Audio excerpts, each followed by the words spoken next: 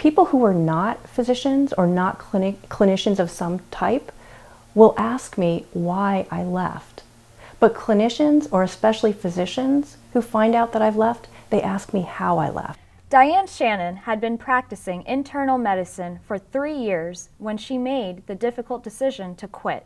It may seem surprising that a person who spent so much time training for a degree in medicine could simply walk away, but the stresses associated with being a physician are much higher than in other professions. A recent study by the American Medical Association found that half of surveyed physicians reported at least one symptom of burnout: loss of enthusiasm for work, feelings of cynicism, or a low sense of personal accomplishment. It's really a profession where repeated trauma is part of the job. The problem is particularly severe for doctors at the front lines of care. For Shannon, the everyday stresses of internal medicine mounted, taking a toll on her physical and emotional health. I could remember the potassium levels or the chloride levels or the blood counts on every single one of my patients, but I couldn't remember where I parked my car, and I couldn't remember my zip code, and I couldn't remember my mother's birthday. Eventually, it became too much to bear. It was not a decision I made easily. I mean, I looked at my health and I looked at my, what I saw in the future going forward, and it didn't look like things were going to change in terms of the practice environment. Since leaving medicine, Shannon has made a successful career for herself as a freelance healthcare writer. Today I have a full life, and I have hobbies, and I have connections, and I have time with people. I don't feel the pressure and that level of chaos that I felt before. But most physicians dealing with burnout are not so lucky. 45% of female physicians reported burnout compared to 37% of male physicians. The women physicians had a lot of outside responsibilities as well, and the number of hours that they spent outside was more than the male physicians.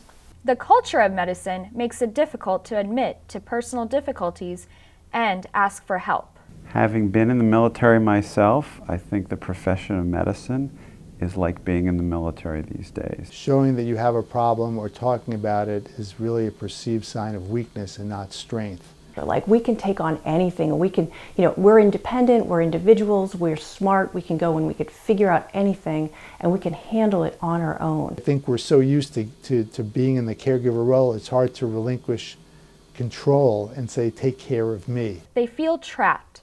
And what happens is, when someone gets burned out, they start using maladaptive coping strategies like using drugs or alcohol, or engage in acting out behavior, or become socially isolative. And they start to become depressed, apathetic. They lose interest in their work. They also feel that they really aren't contributing anymore in a professional way to the betterment of humanity. Shannon hopes to use her background in medicine and skills as a healthcare communicator to become a voice for physicians who cannot speak out for themselves. Shannon has been contacted by many doctors who are in distress. Hi, Dr. Shannon. Hope you don't mind an email from a stranger, but I recently read your article and I wanted to send you a big thank you. I went into medicine for all the right reasons, but find myself after only 6 years approaching burnout. Much of what you wrote are thoughts I have had, but I felt like I would be a failure if I were to actually say them out loud. I feel frustrated by the lack of support from the administration. I'm very grateful to know I'm not alone in these thoughts, and I really appreciate your words. To prevent stress and burnout, Shannon and other healthcare advocates try to encourage positive coping mechanisms.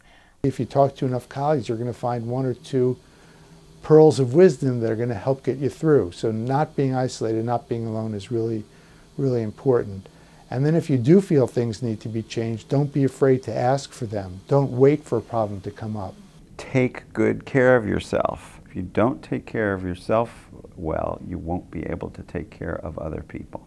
The stressors on physicians have only increased. So it's a bit of a perfect storm right now.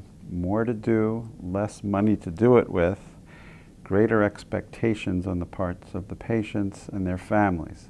Doctors, I won't say we're an endangered species, but we're a distressed species right now, a highly distressed species, and you can't do enough to enhance the well-being of physicians right now.